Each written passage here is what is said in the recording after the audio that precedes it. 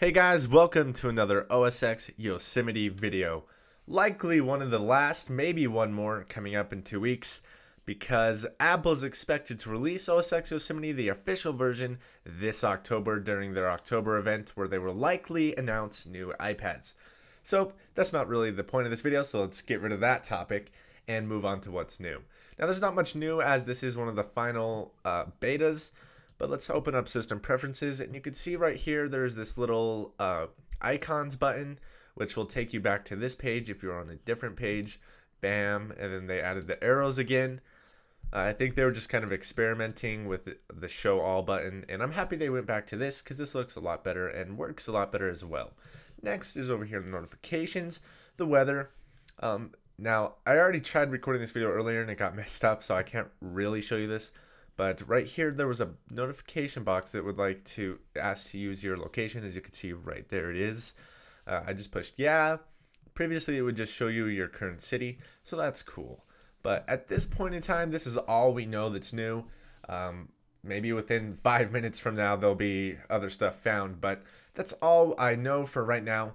So be sure to check the comments because I will add all the new stuff that I find later in there at that point. And now also I would like to cover a little update for the channel, just a little bit. On Friday of this week, September 19th, obviously the iPhone 6 will be released. I did pre-order it, so I should be getting it that day.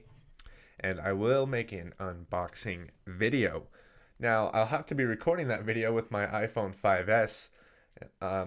But it should be fine because I have an iPhone tripod, so it should look pretty good and be nice quality.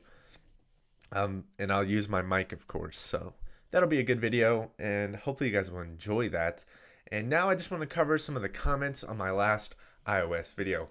If you hadn't noticed yet, that video has about 50 million times more views than any of my other videos. I think the last time I checked was 23,000 views, and that's just ridiculous and awesome. Thank you guys so much for that.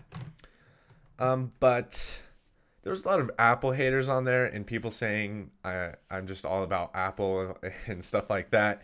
And I can confidently say that is not true. I love Android as well. Oh, sorry. That was just got a phone or a text message.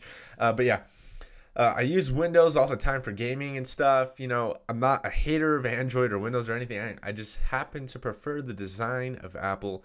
I've been following Microsoft, Google, and Apple my entire life, researching everything about it. I know a lot about all three of the companies, and I can confidently say I like Apple a lot better.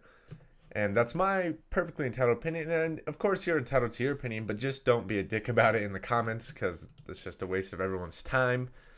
It got so bad that I had to disable comments on that video. Unfortunately, I don't like doing that because I feel like I'm shutting people up from their opinion, and that's not what I'm about. But some people were just so ridiculous that they were just Apple haters. People were saying my only goal in life was to get an iPhone 6, and you clearly have no idea who I am. That's all I have to say to that. So be sure to leave a like on this video if you found it useful. Comment if you wish, subscribe for more, and thank you guys so much for watching. See you in the next one. Bye, guys.